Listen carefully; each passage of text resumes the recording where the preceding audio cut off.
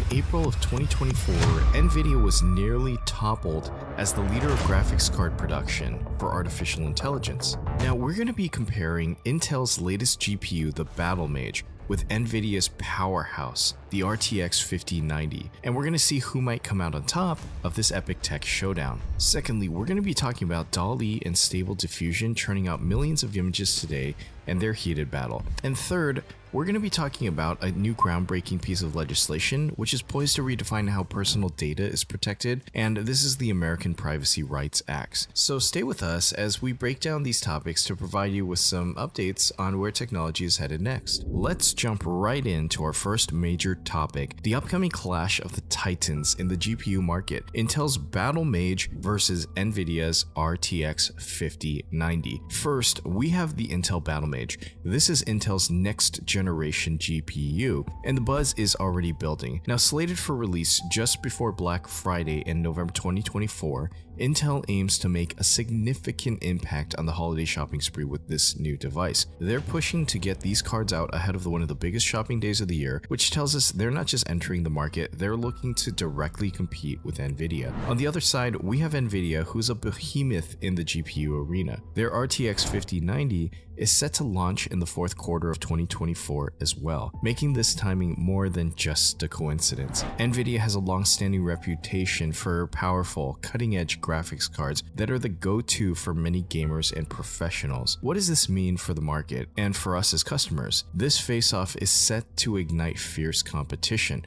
With both GPUs launching at around the same time, consumers will benefit from more choices and potentially better pricing. Now, both Intel and Nvidia are strategically timing their releases to maximize their impact and their sales. This competition isn't necessarily even about better GPU, it's about setting up the stage for future technologies and market leadership. Now, the big question with these two is which ones are going to be better for graphics, better for computing, better for cryptocurrency, and which one is going to have a more reasonable price. The top tier price on Nvidia graphics cards can range from $1,000 to $1,500, and Intel the same. So are these two actually going to be price competitive, or are they going to push the envelopes and charge people an even more ridiculous price? Next up, we're tackling an issue that's been making waves lately, which is the issue with image generation competition. First, let's talk about the specific challenges. Recently, it's been reported that platforms like Instagram's AI and OpenAI's DALL-E 3 have faced difficulties when tasked with creating images of interracial couples. For example, Instagram's AI often produced images of couples of the same race despite being prompted for mixed-race pairings. Similarly, DALL-E 3 struggled to accurately depict Asian men in relationships with white women, often generating images that didn't match the diversity requested. These challenges aren't isolated incidents, they're indicative of a larger issue within AI training. AI learns from vast datasets, which unfortunately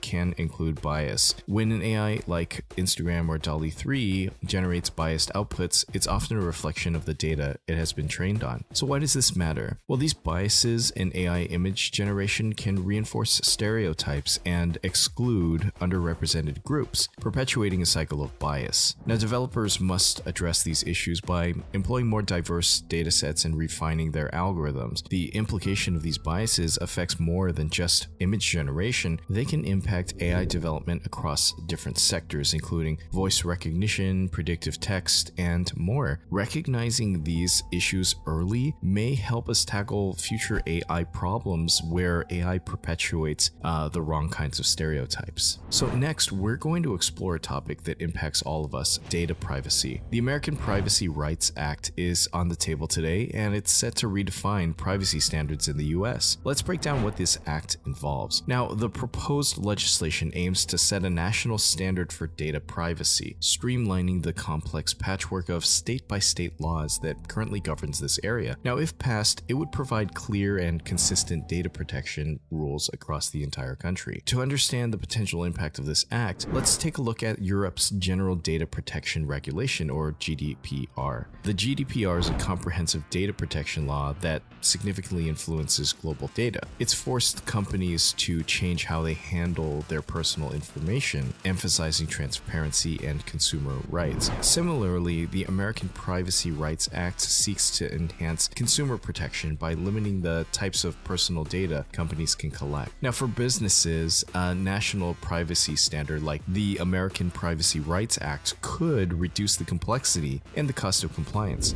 People would no longer need to navigate different rules in different states. For consumers, it would mean enhanced and consistent protections across the board. However, creating such a standard isn't without its challenges. States with stricter privacy laws might resist a federal standard that could be seen as less rigorous, while states with laxer regulations might find the new standards too demanding. Now, despite these hurdles, the benefits of a unified privacy law could be significant, making it easier for companies to comply. Before we wrap up, let's speed through some quick bits of exciting tech updates that we all should know about. First, AI-powered grading in Texas. Texas is introducing an AI-powered grading system called the ASE, or Auto Scoring Engine, for standardized tests. Now, this move aims to save costs and streamline grading.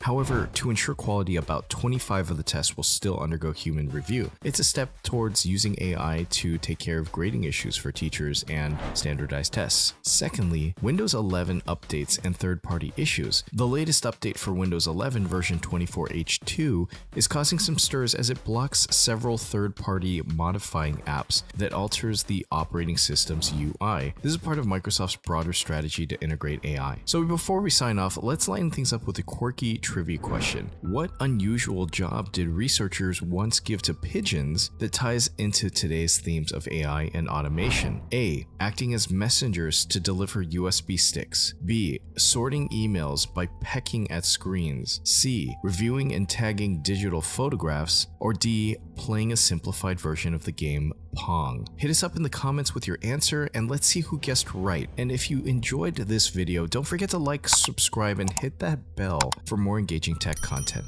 Thanks for joining us and see you in the next video.